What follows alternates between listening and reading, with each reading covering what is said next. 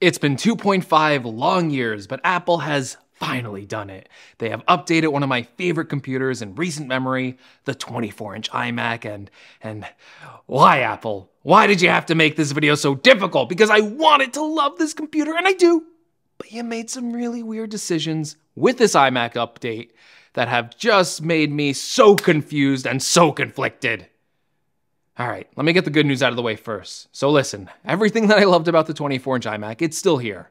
You're still getting a beautiful all-in-one machine that looks impossibly thin and a wide array of color choices that is quite unlike any other product in Apple's lineup. It harkens back to the old colorful designs of the original iMac, and I love the design of the 24-inch iMac. They literally did not need to change a thing about how this entry-level iMac looks, and they didn't.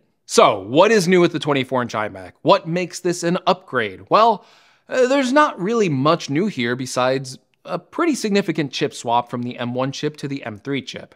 Yes, you're not crazy. Apple completely skipped over putting the M2 chip into the 24-inch iMac, and it is just bringing it right to the new M3 chip. In fact, this and the new base model M3 MacBook Pro are the first M3 Macs available, so it actually holds some advantages right now over Apple's other desktops like the M2 Mac Mini. Now, the M3 chip itself is a pretty straightforward upgrade. It still has an 8-core CPU design and a 10-core GPU design, which is the same CPU and GPU core counts found in the previous M2 chip. But Apple is touting that the M3 is 2 times faster than the M1 chip, and they are really targeting Intel iMac users with this upgrade, saying that the M3 chip is 4 times more powerful than the fastest 21.5-inch Intel iMac and 2.5 times faster than the fastest 27-inch Intel iMac. And those things could be pretty beefy, so that's actually quite an achievement for Apple's entry-level chips. I mean, the M3, chip in this iMac is capable of hardware-accelerated ray tracing, so that's actually kind of cool to see. Now, because this iMac skipped the M2 generation, that also means that this is the first Apple Silicon iMac that now gets more memory configurations. So previously, the M1 iMac maxed out at 16 gigabytes of unified memory, but with the M3 chip, you can now spec out an iMac to 24 gigabytes of unified memory. This is a little nice upgrade if you plan to turn your iMac into a workstation, because even though it isn't packing the most powerful M3 Pro or M3 Max chips, the M3 chip is still going to be fast enough to edit video or photos or do a lot of other professional level tasks that you maybe wouldn't even expect an entry-level Mac to be capable of, but it can. There's also 2 other smaller upgrades that the iMac gets now. So it does now support the faster Wi-Fi 6E protocol, and it does also support Bluetooth 5.3. Now, just like the previous M1 iMac, the 24-inch iMac still has 2 different models that you need to be made aware of.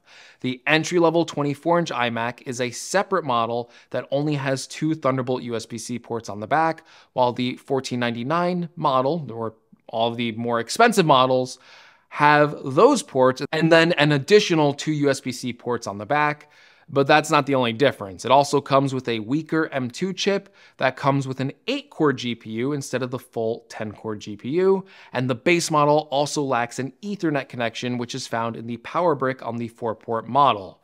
On top of that, the Touch ID Magic Keyboard is still exclusive by default for the more expensive model, and if you want that Touch ID Magic Keyboard or Ethernet power brick on the base level model, you need to pay an additional $30 for the Ethernet power brick or an additional $50 for the Magic Keyboard with Touch ID.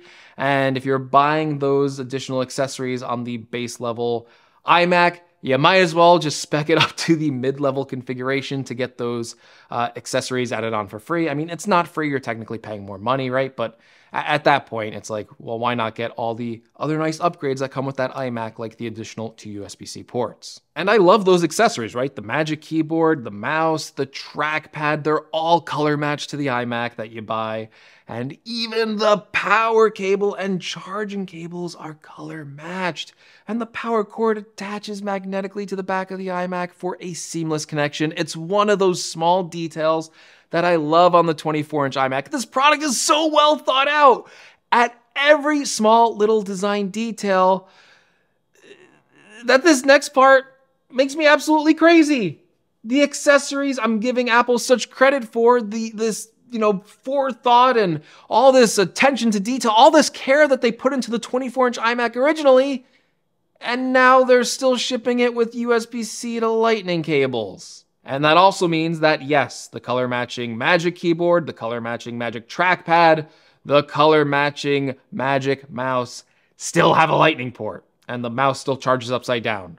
But yeah, anyway, who cares about that? The port, a port that was designed to be an iPhone port, is still with us in 2023 and into 2024 now, even after Apple killed the Lightning port on the iPhone just a month ago. And it makes it even more awkward because every other port end on a modern Mac, from the iMac to the Mac Mini to the MacBook Air, the MacBook Pro, the Mac Studio, the Mac Pro, all have USB-C ports. I just don't understand how this happened. Like, why Apple? Why did you release this product with these accessories still being charged by the Lightning port? The more I think about it, the more I realize there's other examples of the ports that you've changed on other devices to accommodate the switch over to USB-C. The Apple TV remote switched over to charging on the USB-C standard. The Apple TV remote and not your Mac accessories? The Mac isn't a higher priority than the remote on the Apple TV? I feel like I'm taking crazy pills. I invented the piano key necktie! I invented it! So yeah, this is just baffling to me. I don't feel like there was a crazy rush to upgrade the 24-inch iMac. Yes, it was the last Mac that needed to be updated to the newer chip, but to upgrade this Mac without USB-C accessories and including a USB-C to USB-C cable, I feel like puts like a small blight on the whole announcement to me, because it's just so clear that the Lightning port doesn't have a future. It is dead. And the only devices, I guess, and accessories that are going to support it are these Mac accessories. It is weird to me that Apple is shipping these otherwise great iMacs with all of this attention to detail with Lightning cables and Lightning accessories 1 month after Apple killed the Lightning port by removing it from the iPhone. Bizarre. It is just bizarre. There's no other word for it. Sorry for the small rant there, but I just had to speak my mind. I think this is a confusing move by Apple, but does that mean that you shouldn't buy an iMac because it ships with a USB-C to Lightning cable, or that the keyboard and all the other accessories are still being charged with a Lightning port? No, it is a minor inconvenience. It's not the end of the world to charge these accessories with an included Lightning cable, and they do last a long time on battery life. It's not like you're going to be charging these things all the time, and you can just keep the Lightning cable right next to the iMac or plugged in all the time, right? And if it really does bother you, you can buy a wide variety of USB-C mice or Bluetooth keyboards to connect to your Mac. So yeah, it's annoying. It doesn't make sense considering all the attention to detail they gave this Mac, but at the end of the day, it is not a deal breaker. But again, it is weird.